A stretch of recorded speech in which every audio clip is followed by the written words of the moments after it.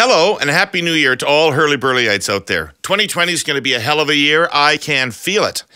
Do you make resolutions? I usually don't because I can't keep them.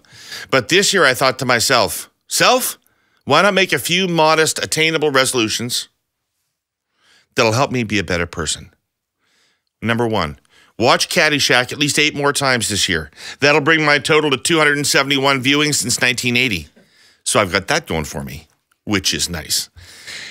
Number 2, absolutely cut out eating anything from Cinnabon until maybe mid-February. Then reassess this resolution. And on a more serious note, continue to make good quality podcasts with my friends Jenni and Scott that connect with our listeners on meaningful issues we care about. Speaking of, our presenting sponsor, TELUS, is working hard to address digital connectivity with their All Connected for Good programs, Mobility for Good, Internet for Good, Tech for Good, and Health for Good. That's a lot of for good. These 4 programs help ensure that all Canadians, regardless of their location or circumstances, have access to the technology and resources they need. In fact, TELUS has donated more than $1.2 billion in the communities where they operate since 2000, and they're just getting started. To learn more about how TELUS helps us stay all connected for good, go to connectingcanadaforgood.ca. Now, ladies and gentlemen, hello, it's David Herle here, and welcome to the first 2020 edition of the Herle Burly. Welcome, Jenni. Happy New Year. Welcome, Scott. Happy New Year. Yep. It's a pristine new decade. We're back with Jenni and Scott. Pristine? They're smart. They're funny. They're sweary. And one of them wears tight leather pants. Scott, stop it. It doesn't work. You do not understand how many whistles I get. So it's been suggested that we ought to come up with a better name for our Jenni Scott episodes than the generic political panel, and that is an excellent idea, and we are crowdsourcing. Could be the Argumentarians, could be the Auto Whiners, or we could go all dramatic and call it LibCon 2, Prepare for War. What about just plain old Scott and Jenni, but sing it like Gordon Lightfoot's Cotton Jenny? Southern flame. Oh, Cotton Jenny's her name. She wakes me up when the sun goes down. Actually, if you wonderful Herle Burly listeners out there have suggestions to name our political panel, please send them along. I promise we'll pick the best one, and the winner will receive a previously loved but beautiful laundered Herle Burly t-shirt. Scott and Jenni, let's get at it. Welcome to 2020. Scott. Yep. Harry and Meghan took some time off over Christmas, and they decided they wanted to make some big changes in their life. Justin Trudeau took some time off over the holidays. He grew a beard. Have you come up with any big changes in your life over the holidays? Well, I'm going to step away from my non-royal duties. I've been thinking about it. And, I'll be 52 in a couple months, and I think it's time for me to explore this notion of being financially independent. What the hell? Right? I'm a little worried, right? I'm not going to go all out. I'm going to continue to serve and support Her Majesty the Queen, and I will, of course, assume some responsibilities. And I like that big cottage we have in Scotland, but I'm thinking it through. I'm thinking some change is good. Yeah.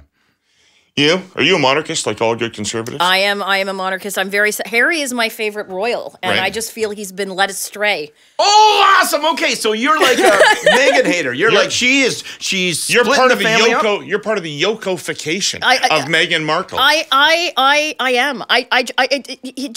He seems he estranged from his brother. They had all these charities together, and now they don't have these charities together. They're estranged. How do people make these assertions? Do we know that they're not talking? Or just because the goddamn Sun in Britain says that, is it true? Well, they're stepping away.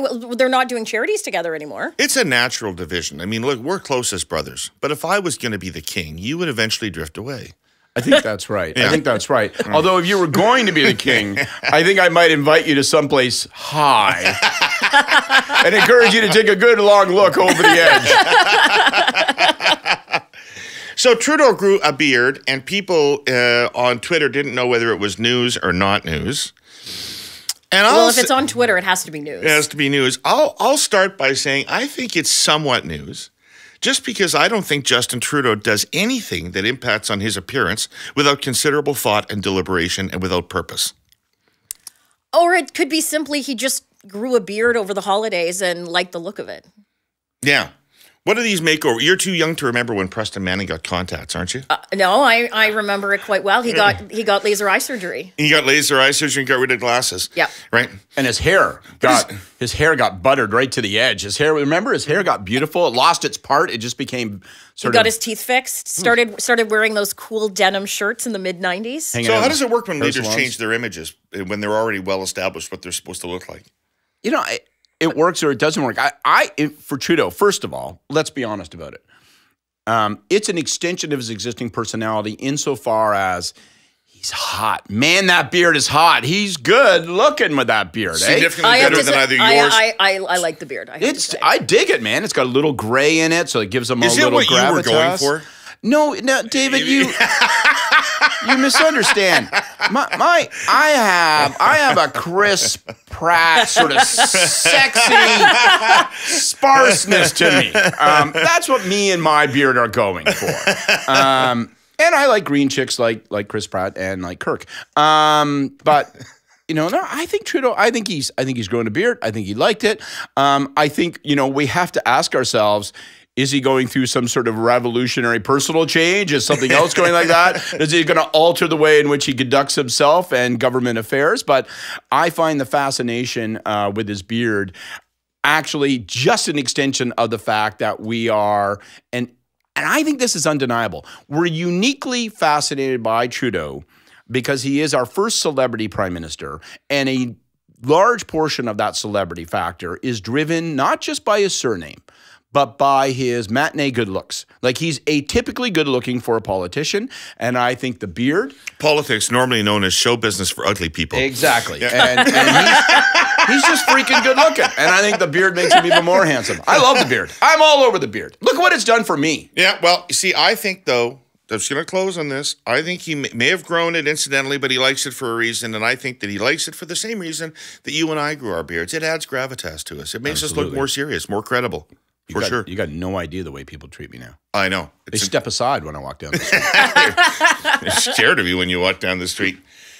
Jenni, you were in a prime minister's office that had to deal with a international conflict situation. Yep. The war in Iraq was on the almost entire time that you were in. Well, we were in Afghanistan. Afghanistan. Yeah. I'm sorry, Afghanistan. We were. It was the longest war in our history. It was the same amount as the First and Second World Wars combined. Right.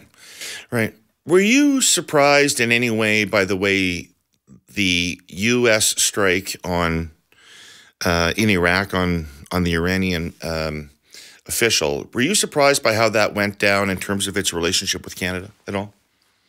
No, not really. I think that I don't really think it.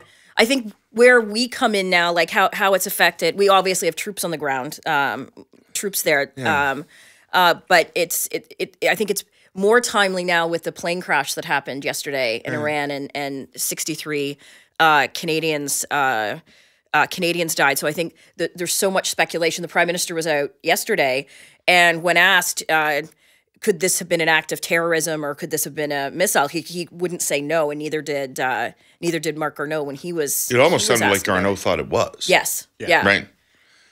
Yeah. And no it's damn suspicious. Yeah. Won't release the black boxes, won't permit any kind of an international investigation, will handle it on their own. And now they say, whoopsies, it turns out the black boxes have damage and data missing. Yeah. Right. I mean, come on. Right. Like the only thing they've come out with today is there's a video that shows the plane attempted to at least look like it was turning around before it ended up crashing. Right. I mean, I'm not nearly as expert as either of you because I was never in the office when this kind of thing was, never in a prime minister's office.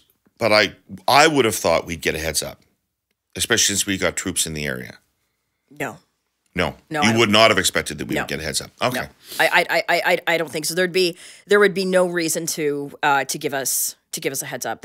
We might hear about it after the fact, before it hit the news. But there was gonna be no way we were told. Like, I remember being on a plane out to Calgary on the night before the 2011 election and landing, and that's when we found out that the Americans had gotten Osama bin Laden. Right. But I don't think we would have gotten a heads up. But we would work, like, for the plane crash, for example. This is something now we're all going to be working, because we had, of course, Canadians on the plane crash when Russia shot down the plane over Ukraine, because I was in the Prime Minister's office for that, and it was a big file that we had. We were paying very close attention to what was happening there. Right. Okay. So is the unilateral approach of this? I mean, given that previous administrations went to some level to get international alignment and cooperation when they were mucking about in the Middle East, and second George Bush didn't get all of it that he wanted, but they at least tried to get some international buy-in and cooperation. Trump sort of talked about NATO after, but is this sort of a natural extension of the United States becoming more and more unilateral and less tied to giving a shit what the UN or what NATO thinks about anything? I don't think so. I don't think we should look at the one, him taking out I always say his name wrong, but him taking out the terrorist. Is it Suleiman, like Neil Diamond says it? Suleiman. Is it like that? I thought it was Soleimani. I thought it was Soleimani. Soleimani? Okay, all right. I mean, we're revealing our ignorance. But I don't think, I think that was one action that he, of course, would not have shared. But that doesn't mean the Americans aren't looking for cooperation, or they're not looking for their allies as to what's going to happen now in Iran and the Americans' relationship with them. Right. What do you folks think might be requested of Canada in this circumstance? Well, I just want to go back one step. I think the answer to your question, am I surprised by the way Trump has handled this, is yes and no. I agree with Jenni. It was a covert strike, and if you're planning a mission of that sort, a strike of that kind, well, it's all based on intelligence and surprise, and you're not going to tell 25 people in advance or 30 allies in advance and expect that you're going to be able to execute it without something going astray. So that makes sense to me. I was most troubled by the half-assed cavalier mention of NATO in Trump's remarks. To me, that's a puzzle. No conditioning in advance, apparently no phone calls to foreign leaders, NATO countries, where he's saying, I'm going to be mentioning NATO. I'd like to invoke NATO in the aftermath of this. So that was not done, and it should have been done if he was going to invoke NATO. And secondly, in the time that we've had since the speech, we have no particular elaboration as to what the hell he meant by that. And so I think that is an example of the incompetence and the half-assedness of the Trump administration, and that worries me, because it suggests that they have a notion that there needs to be some sort of ongoing regime management, something happening in the Middle East. They think that allies ought to be involved, but it's undefined. It was not advanced, and so what do you do with that? And to say nothing of the fact that he spent the past 3 years shitting all over NATO and doing his goddamnedest to dismantle the thing and undermine it. What do we expect? I think that we should look to see whether or not it's actually an opportunity, given his track record, for NATO to reassert its value and reassert itself. I'm actually, in a weird way, I'm not happy about turmoil and conflict, but I'm happy for the opportunity for NATO to position itself again as the incredibly vital military alliance that it is. So watch for what the expectations are, what the NATO allies are willing to do. But, when it comes to the Middle East, it's the same rule over and over again. Don't get in unless you know how to get out. Go ahead. What were you no, gonna say? but if the allies are going to, if NATO countries want to have a say in this stuff, they actually have to step up. The Americans do the vast majority of the heavy lifting, and that has been Trump's point in terms of going after countries like Canada to put. It hasn't been his sole point. He's been utterly disrespectful and neglectful. He hasn't just said increase your dues. He said increase your dues, and NATO doesn't matter. And I mean, the support that he's showing for Putin and what's happened in Crimea, I mean, all of this, to me, undermines NATO and the integrity of the alliance. So now he says, maybe I need NATO. I guess we should be grateful for that. But, it's a contradiction of his own conduct and rhetoric. Wouldn't you be, don't give me Trump derangement syndrome here. Wouldn't you be reluctant? Wouldn't you be reluctant as a country to throw your lot in with him being as unpredictable, mercurial is yes. Do you believe this was a wag the dog thing? Is this a real thing, or was this an actual impeachment offset? I don't think he was wagging. Measure. I don't think he was wagging the dog. The Pentagon has said that they had intelligence reports that he was how do we say his name again? He was planning attacks on Western targets, which were American soldiers. We know that that IEDs in Iraq that have and anti-tank missiles have been provided to. Have been provided by Iran that strike against American troops. So I don't think it was a wag the dog thing at all. I'm not so sure. I think it could be both. I did not find their arguments for the urgency of this strike particularly compelling, but they weren't very detailed. So how do you evaluate their validity? What I do know is when it comes to Trump, you can't believe anything he says. You can't believe what any government says in a time of war, to be candid, right? That principle's been proven over and over and over again since time immemorial. But you can't believe Trump on the little things, much less the big things. Second, you can't evaluate his motives like you would someone else, because his motives are always perverted. And you can't rely on his judgment. So, it makes it inherently a fuck show when it comes to him. And this is what you do worry about in terms of a fitness to be commander-in-chief. All right, guys, we're going to stop for a moment and take a break from our sponsor. When we come back, we will talk about where the government of Canada is. Ontario realtors live and breathe their communities. They're connected to the people, places, and things that make their neighborhoods tick. But why do they do it? That's easy. Building stronger communities is part of realtors' DNA. It's the people and places that drive them to be civic leaders, ambassadors, and builders. The Ontario Real Estate Association is proud to support Ontario's 80,000 realtors and all that they do to build stronger communities. Go to realtorscareontario.ca to learn more. All right, Scott, Jenni, when we first met after the government was reelected and had stated its intention to take a little bit of time off before it was sworn in and reconfigured, we all thought that was a smart idea, recalibrate, etc. Then when we met in Ottawa before Christmas to do the live show, I said, hey, it's getting a bit long, isn't it, this period of reflection? And you both thought I was panicking a little bit. And that, Scott was particularly of the view that no news was good news at that point in time. But now we're another month later.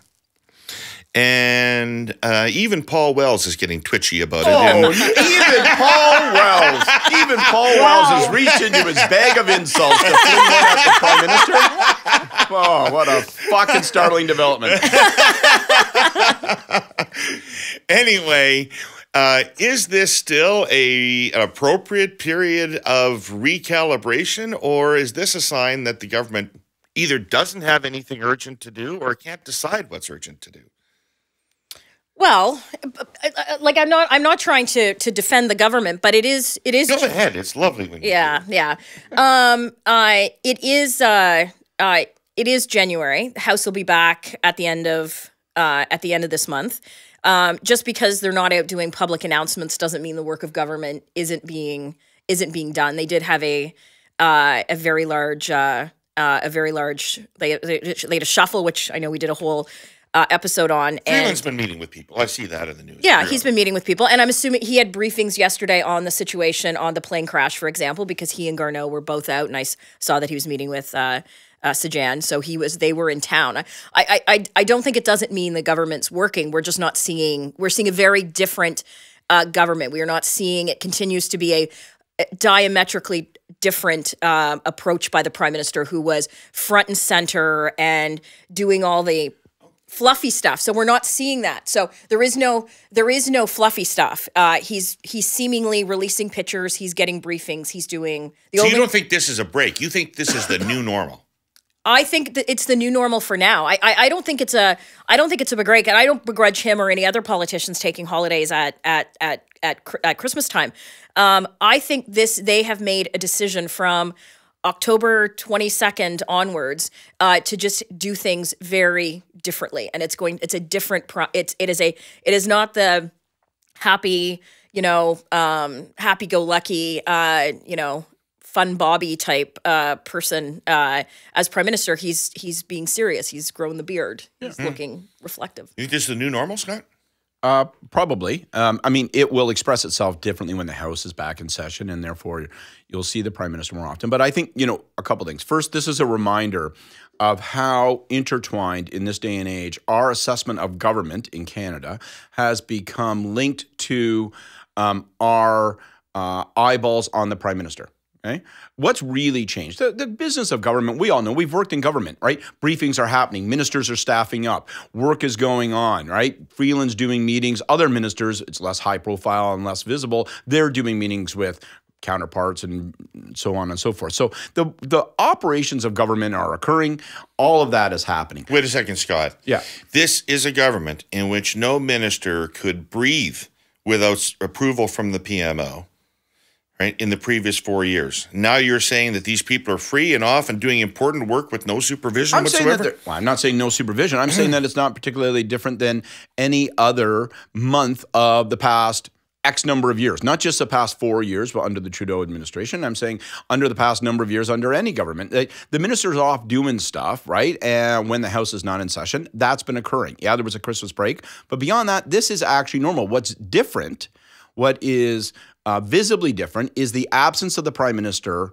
All right, we've seen him twice. We saw him yesterday in response to the downing of the plane, and we saw a photograph of him over the holidays drinking in a laundromat with his beard, right?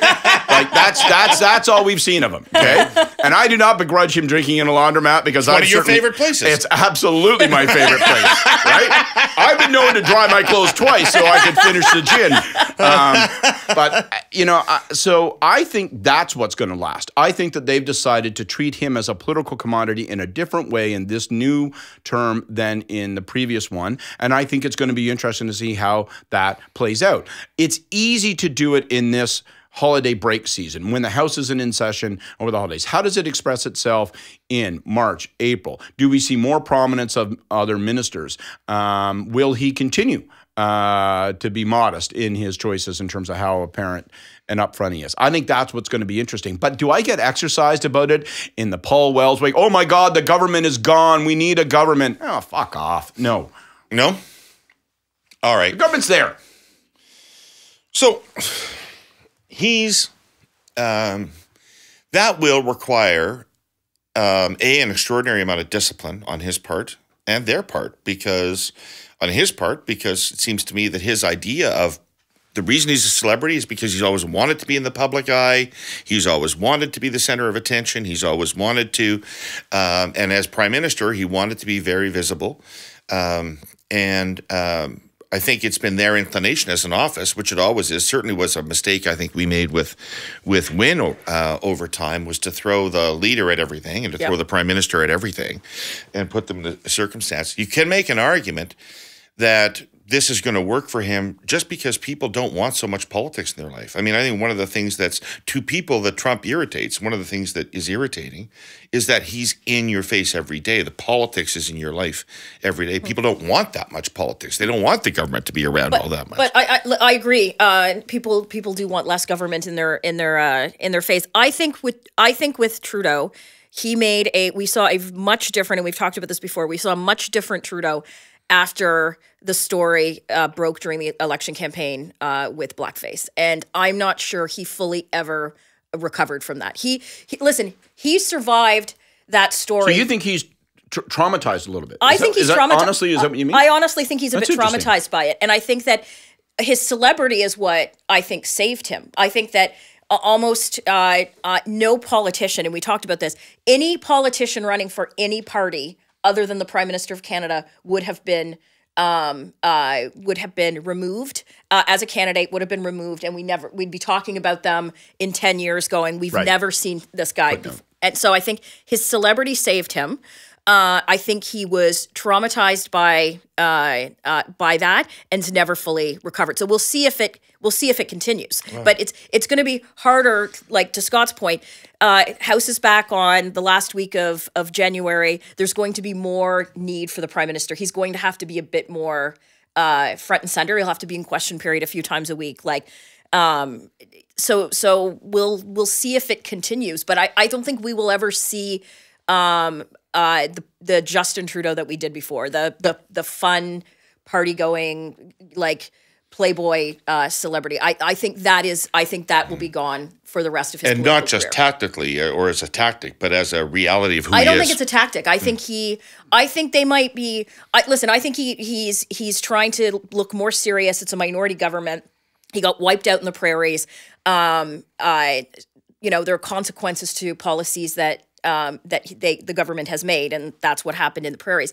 But I think he has made the personal decision to take a different tack. That's my opinion. I'm watching it. I'm not as I think that's really interesting. Candidly, I hadn't thought about it. Admittedly, I never have any sort of psychological impulse whatsoever, so I didn't think about it from that perspective. And that's an interesting analysis. I'm not convinced though. Like I think that it's until proven otherwise, I'm going to assume that it's a strategic move, not just a tactical one, but a strategic move.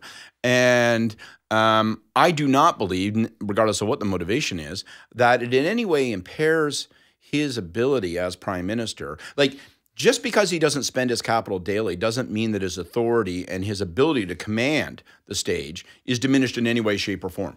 And I think that when and if he chooses to intervene and be the loudest voice in the room, he will be, always. And so I just think I think it's smart. I see no reason to criticize it. I just can't see a downside to it right now. Right. It leaves space for ministers to emerge. Well, and they already have, Chrystia Freeland is the minister of everything, seemingly. Yeah. And yesterday, Garneau commented on the plane crash. Yeah. And that's the first time I remember hearing him comment on anything. Yeah, in the way that he broke through the clutter, because Trudeau wasn't all over it. Yeah. No. Right. No. Right. So they may have some ministers emerge. At least there's an opportunity for ministers to emerge. That would be or at least public. Like I still maintain. I agree with Scott. I think how Justin Trudeau is like how he's acting is probably the exact same way internally that he did. But what we are seeing is Justin Trudeau's not going jogging for the sake of going jogging, so the press can see him tweet out a picture and thumbs up.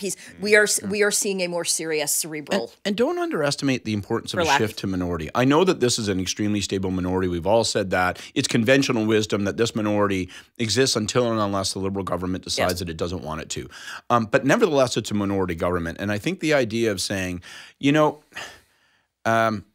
it introduces an inherent level of unpredictability into governing. And as a consequence, every spot on the horizon, right, could be a cloud that fades or it could be a bullet that hits me.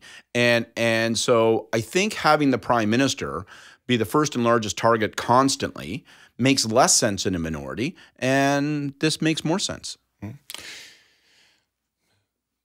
It appears, the longer time goes on, it appears that they're not going to attempt to replace Gerald Butts with an equivalent type of person as the principal secretary in that office. There was talk that Marc-Andre Blanchard might become the principal secretary. There were other names that were bandied about, but none of that seems to have happened. So it seems to me like Butts leaves a pretty substantial intellectual void at the center of the government. What do you expect to fill that? Well, listen, but every staffing dynamic is going to be different because it's based on different personalities that you have in there, and a chief of staff and a principal secretary and director of communications. We all they're usually people that have different skill sets. They bring different things to the table, and depending on what they were. Like when I was in the Prime Minister's office as deputy chief of staff, I was not a policy wonk. I had policy files that I cared about more than others. But at the end of the day, I'm more going to be looking at a political lens. I'm a type A personality. There was always, that's the direction that's what I brought to the table. I wasn't going to sit and write a 8-page policy paper on different issues. There were very smart people around that did that. So I don't know. They're going to have to decide, Katie and the Prime Minister, what the vacuum is, how they want to restructure the office. I assume maybe that's what they're working on, but you know, when you lose a senior person like Jerry. Who was more than a senior staffer. Yes. More of an alter ego than a senior staffer. I would argue that there's never been a person like him in a prime minister's office, and so therefore the departure leaves an unusually large hole. Yeah, that's probably fair. But they're going to have to restructure the office to see what works for the prime minister going forward. Right. I don't know the answer to your question. I think it's one of the 2 or 3 big questions that are kicking around Ottawa. Like if you go to have a beer with people in Ottawa, this is what people talk about, you know, and so it's one of the things that people talk about. And I think that if things go well for this government, then there'll be lots of answers to the question. PCO may step up, 1 or 2 ministers like Christio, or maybe others, other staffers. It may, you know, we may see lots of other staffers. We could name some of them that will start to fill space. If it goes badly, then the question is going to come back in a serious way, and it will be interesting to see how they respond. Like if the government appears to be dysfunctional and can't manage things, then people will point to that as a cause, whether it is or it isn't. You know, like people will do that ex post facto analysis of it. I'm not sure we apply the analysis that you just voiced. This is atypical circumstance, atypical government, atypical PMO, and as a consequence, it leaves an atypical vacuum. I'm not sure that the PMO feels that way. Okay. I'm not sure that they would share that analysis. My bet is that that would be delusional. My bet is that they'd be eager to demonstrate that analysis is invalid and need not be prophetic. Okay. Well, let's see how they go on that. So, shifting topics. I'm going to look at you. I know where this is going. I'm going to look at you. I have, through the course of the conversations I've had over the last month or so, gone from believing that Pierre Poilievre was an implausible candidate for the leadership of the Conservative Party to believing that he is likely the frontrunner for the leadership of the Conservative Party based on what appears to be very substantial on-the-ground network and organization of which you are a part, correct? If Pierre decides to run, I've been very public. I have committed to him if he runs that I will support him. Right. So, given that, and that's cool, and we're going to continue to have this thing, and we're just going to accept that that's the reality. I should mention that I'm working for Rana, just so the conflicts are off the table. I should mention that nobody asked me to work in politics anymore. Listen, it's going to be an. What is the case for Pierre Poilievre? Can you take us through the argument for why he's the best choice? Well, I think Pierre is. He is a very intelligent. He's a very intelligent guy. He is probably our best performer in Parliament. He spent 10 years handling files for our government that were very tough for us. He is a very effective. He is a message machine. You're looking at me. You're fucking right. I'm looking at you. Okay, I just got to ask. Okay, in all honesty. Right, and I know that people say, "Oh, well, you know, liberals." I don't underestimate the guy. I recognize his talents. He is an effective communicator. But I got to say, in all honesty, I didn't find him implausible as a candidate. But I'm astonished that he has emerged so rapidly, so consistently in terms of analysis as the front runner, as the I'm not sure if he's as a descendant to Harper, and. You know, to me, I just got to ask you, like, what the fuck? Like, I don't see it, and I'm sorry. I don't mean to be rude about him. I recognize that the guy is talented, but here's how I've seen him over the years, and I've observed him closely. A hatchet man. He's the guy that you send out, you put on a political panel who will not vary from talking points, who will put the others on defense, and who will swing a bat and hit you in the head. And I've never seen him associated with a single big idea. I've not seen him associated with anything other than partisan gain.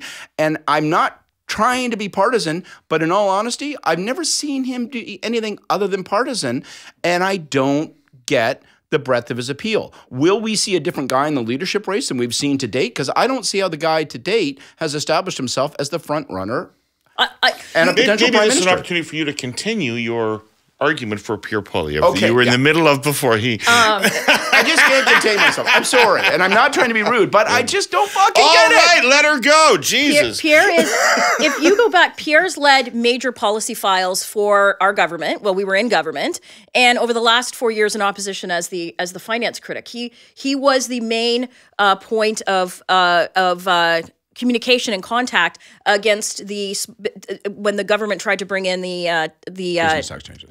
the tax changes. Pierre is also born and raised in Alberta. Father is a francophone from Saskatchewan. He has represented a suburban Ontario riding for 16 years. And he is fluently bilingual. And Can fix a car with his hands, out. right? There's got to be a very high chance his dad was a liberal.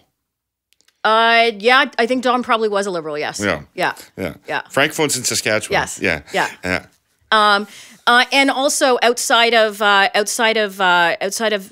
Charest, he's the most fluently bilingual person that people are talking about in the race right now, which I think matters. I think we've talked about this before. I think Ontario voters want their leaders to, like Ontario voters generally want prime ministers to speak French. I think it was a problem that Preston Manning had. And our members, even going back, if you look at the 2000 leadership race, there was a reason why people who loved Preston Manning ended up supporting Stockwell Day, because Stock could speak a little bit of French. Right. So take away my edge, though, and I'm not trying to be edgy, but I'm actually expressing my honest opinion. Recognize the guy's talents, but I'm a bit bewildered. Do you not encounter the same reaction that I'm getting from some conservatives? Like, don't people say, "Come on, Jesus"? I mean, the guy's a good spear carrier, but I've never imagined him as the top guy. I can't conceive of him as prime minister. Like, people don't say that. No, It's a that role that he had, which I think for at least liberals, maybe not conservatives, but liberals, kind of is the imprint that we have of him as the very effective pointy edge of the stick. Yeah. Right? The metaphors that occur to me, analogies that occur to me are, for instance, the Rat Pack and the Liberal Party in the mid-'80s after the crushing defeat of '84 when Brian Tobin, Don Boudria, Sheila Copps, and Sergio? was it Sergio? Was it Sergio? Or Nunziata? Nunziata. Oh, Christ. Anyways, Jesus. We're not comparing him to Nunziata. So we're not comparing him to Nunziata. Let's take that back. But even for Sheila, I mean, I think that those are sometimes defining roles that are limiting roles. George Smitherman would be another example at the provincial level of somebody that had that job for the Liberals. He's Kenny Linsman, not Bobby Orr. Right. And use a hockey analogy. And as a result, you never think of him in the top job. So do you think that, I mean, this is an opportunity, I guess, for Pierre to show that other side of what he's got to bring. But I listen, and I think it's going to be interesting. I think people who underestimate Pierre would do so kind of at their peril. But we've talked about other politicians on the show that played different type of roles who have now who have now become escalate. Jason Kenney, for example. Jason was a good comparison. Yep, Jason was a bit of an attack dog. Jason fine-tuned his political skills. He's the premier. We talked about your buddy Marco Mendicino. He took all the shit files for the Liberals over the last 4 years, did work, and now he is the Minister of Citizenship and Maybe Immigration. not as abrasive as Pierre, though. Pierre's also got a bit of the but that's the scruffy edge of the sponge, hasn't he? No. But this is the thing. We all have people in our parties that the other guys just can't stand. Justin Trudeau was that for most people in our party. We talked about this on the podcast earlier. There was a faction of our party that just could not fathom that this fucking guy was going to end up being prime minister because he was unintelligent, he was goofy, and all this kind of stuff. And people in our party felt that like at their own peril. Because he's now a second term. I don't have nobody in Poilievre office ever thinks the opposition is good That's enough right, to for sure. We thought that Harper was do the job. But I don't have Poilievre derangement syndrome. You guys wanted Harper to win that leadership race in 2004 against Belinda Stronach, did you not? No. I'm not sure. No, I always thought he doesn't was a make formidable opponent. Yeah. Did you? Yeah. Yeah. I always thought he was a You just formidable can't conceive yourself not being in power when you're in power. You think nobody could master this incredible machine that I alone have understood. Right. But Right. it's hubris. So the great Liberal campaign guru Keith Davey had a maxim, which, and God, his friends that were close to him, if I get this wrong, forgive me, but I understand that he used to say that in elections you run to your strengths, and in leaderships you run to your weaknesses. So that would imply that the big part of the Poilievre leadership campaign is not about convincing people that he's an articulate advocate of conservatism, not that he's got great organizational chops, Yep. right? But that he's a prime minister in waiting, right? will we see that? Well, I think. Well, Listen, I think the argument I agree with the that. argument would be that that's the job But of winning that's for him. kind of the argument I'm making. Honestly, I don't have an antipathy towards a guy. He doesn't ring my bell. I'm not wound up. I'm just reflecting honestly what I think and kind of what I hear. And so I'm asking the same question. Will we see a different kind of cat in the leadership? Will he say, here are 4 important ideas that I'm going to champion as a leadership candidate? listen, if Pierre runs, like you're gonna see all this stuff come out during the campaign. But no one's You've thought of some of these things on your own, is what you're saying? You're not waiting for us to tell you? But thank you. I do appreciate it. You guys are very. I mean, when we get off, like I got some idea. I wrote some stuff down. I got some big shit. But for it's you. gonna be an interesting race, and I think over the next few weeks we'll see people decide to jump in and see people decide not to. So Okay, so one person that news is telling us is going to jump in is Jean Charest, and I will turn to you as a Liberal to explain to me why he isn't the most obvious choice for this party that is looking to, A, win some more seats in Ontario by presenting a somewhat more moderate image, but the holy grail is to become competitive in Quebec, which opens up genuine majority numbers for the Conservative Party to be competitive in Quebec. Why isn't Charest as Brian Mulroney described John Turner, the conservative dream in motion? I just don't get it. And I know, I think, I mean, it's a better question for Jenni. So I'll be very short. To my eyes, this guy is a conservative. To label him a liberal is unfair because he was forced to go to Quebec and the Conservative or the Federalist Party in Quebec until the CAQ. That's not a federal liberal party by any stretch. No, of the it's a imagination. Federalist Party. It was until CAQ formed, and so Charest is a lifelong conservative. He might be a red Tory, but he's a lifelong conservative. And on paper, his talents and his I don't know how red he is, by the way. The Harris people may wrote his 1997 platform for the federal campaign. yeah. Right? So that's fair. Yeah. But obviously, it feels to me like the modern version of the Conservative Party. It has almost no interest in him. So if he's going to be It's almost like it's a different party, Scott. almost that way. It's a different party. So, and I'll shut up on this point. It seems to me that if Charest is going to run, he has to take over the party. He has to sell enough memberships that he does a reverse takeover, maybe literally reverse in the sense that he's reversing history going back 2 decades. But I can't imagine that his appeal is very broad within the modern Conservative Party. listen, I've said it publicly. I think the more interest in the race generally is very good for us. I think there's a different feeling going into this leadership race within the party than what there was the last one. I think the issue that a candidate like Jean Charest will have, just to echo on what Scott said, is that he has not been part of the party for 20 years. He was a provincial Liberal premier who campaigned against the Harper government on things like the long gun registry and carbon tax. And I just think it will be, I think there will be conservatives that will be the question that they ask him. Could you sign up 10,000 people and be competitive in this race? Like what? I'm trying to remember what happened in the last leadership. What was the number that? Well, 10,000 is not going to do very much because No. Steve Del Duca sold 14,000 for the Ontario Liberal Party. Right. Right. So what's the number? Like what was the number that Andrew won with? Well, on the first ballot, I'm trying to think here. On the first ballot, I think he got 30-some thousand votes, but it's so it's weighted. So, it's the same as our right, same as our race provincially, or so.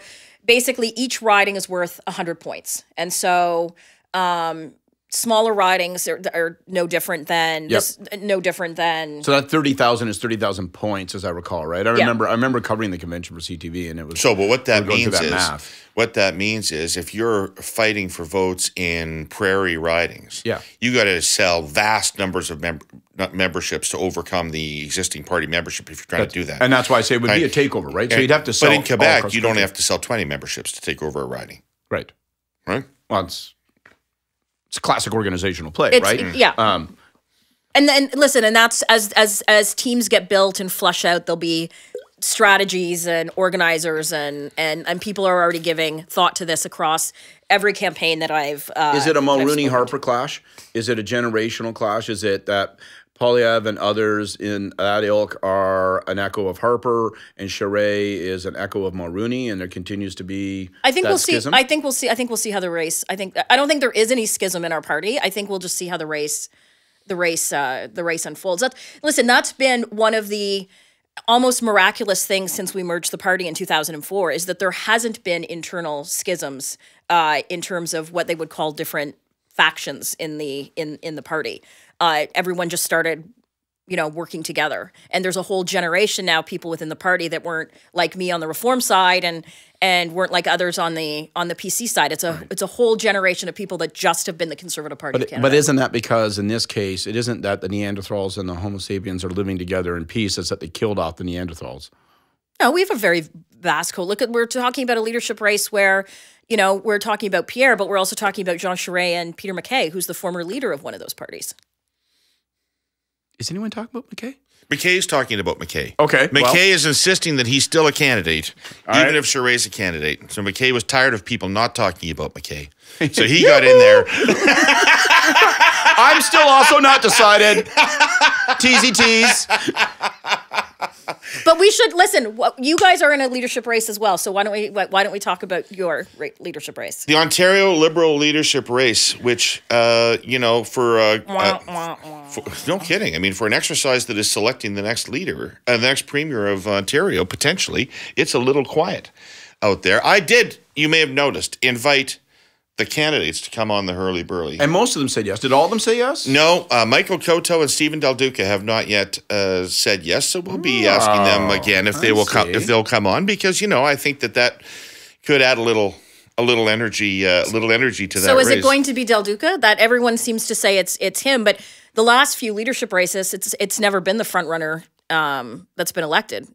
You guys would know better, like Lynn McLeod, Kathleen. It's a proportional representation delegated convention, which is easy to say and even easier to understand. But what it means is that you can't get 50% of the delegates. Very, very hard to get you more can't than 50%. consolidate your position as a front runner, but you can be rewarded as a relative small candidate disproportionately. So it creates a circumstance where it's hard for leadership candidates to lead from the front. And so the first question under this system always is, does the front runner have enough to bully the way through either on the first ballot or close enough that the second ballot becomes almost a fait accompli?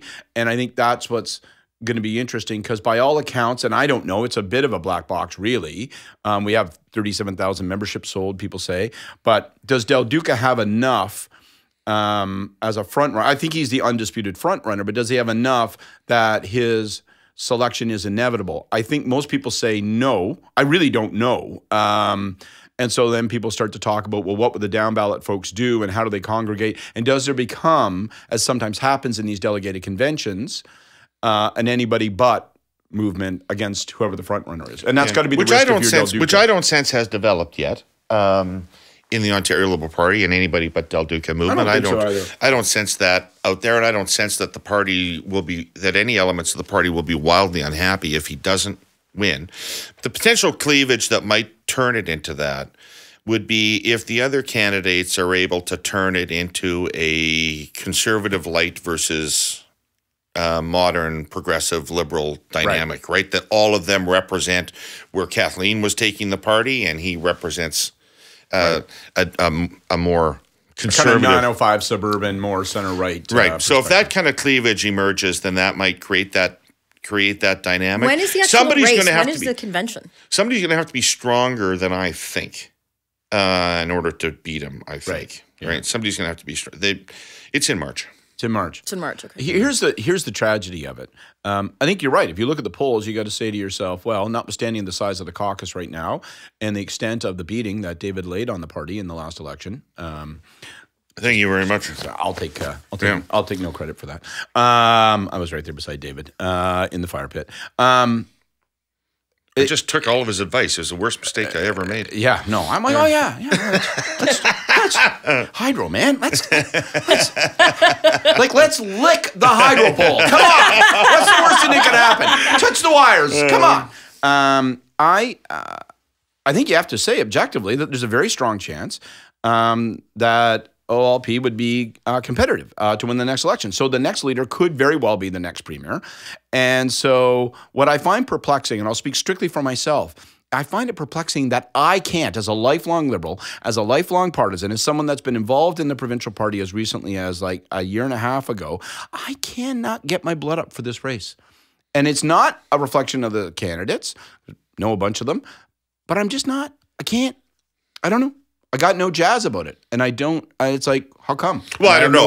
Plausible answer for that. I don't know why you would feel that way, because I think it's a hugely consequential decision for the party, because I think there's going to be a real desire among the progressive element of Ontario to defeat Ford in the next election.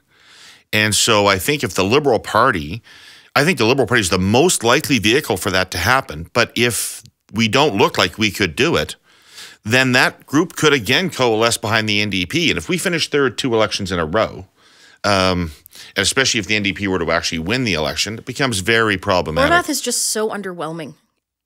I was going to ask you why, you obviously ran the Ford campaign, or part of it, you have a deep understanding of this. Why are they running behind the Liberals now that they're the official opposition, the NDP? Why are they...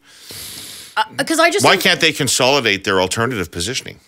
Because I just don't think they don't seem to just have it, like she doesn't seem to have it in her. Like there just seems to be no fight, no strategy. They comment when necessary. They don't seem to can get their get their sea legs. Yeah. I don't. But she seems to have been like that before, like in the last parliament. Like I don't know why it would be surprising to anybody, to be candid. I mean, it's not like the NDP don't have talent on their front bench, but or available to them elsewhere, high-profile New Democrats in the province. But Horwath has had one good day in like 8 years, and it was the day of that city debate. If you read, you have to be very versed in this stuff, but if we remember the city TV debate that happened about 2-3 days before the formal writ dropped, where she performed really well, and boom, it sprang the NDP far ahead of the Liberals, and we could never recover from that. And that was the best day and the only best day she had during the election campaign, and I don't think she's had a good day since then. But she didn't have a shitload of good days before that either. I'm the same. Like it's not surprising just based on the fact, like the last 8 years. So we'll see, but like how could you not be using this education scrap to your complete and full advantage with the New Democrats? It just boggles my mind. Yeah, no, I see no traction from them. Do you see anybody in the Liberal leadership race, Jenny, that as a conservative you say, well, that person might have something that would make me nervous? Honestly, not well, no one has a beard. No one. That's so. First of all, that's true. Yeah. That's true. Listen, I think we'll have to. I think we'll see how they perform. I think that you guys will get to. There's 2 by-elections coming up, which you guys will get wins in Vanier and Orleans. That'll give a bit of a boost to whoever gets elected leader. Right. If we win Orleans, that would be good news. But you're it was one of the 7 seats you guys won. Yeah, I know, but with an incumbent and... Yeah, no, I think it's 0. There's a 0% chance that we're in play for these. Like they're the part of 7 seats that you guys kept. So I think it's safe to say you're going to keep. I don't know where our base is anymore. Is my problem. Listen, this has been great. Thank you very much for being on our first one in 2020. See you back in a couple of weeks, and we'll see if the government's emerged from to look at its shadow by then. Till next week, folks. Thank you, everybody, for coming back to listen to us again after the break. I hope you enjoyed our chat about Canadian politics today. I would like to thank our presenting sponsor, TELUS, and our original sponsor, Aurea, for their support of this podcast. It's essential to keeping it going, and we really appreciate it. I would also like to thank the folks at Air Quotes Media for their support in putting this episode together, and the people at the Orange Lounge, including Metal Donkersgood, for their help in recording this program.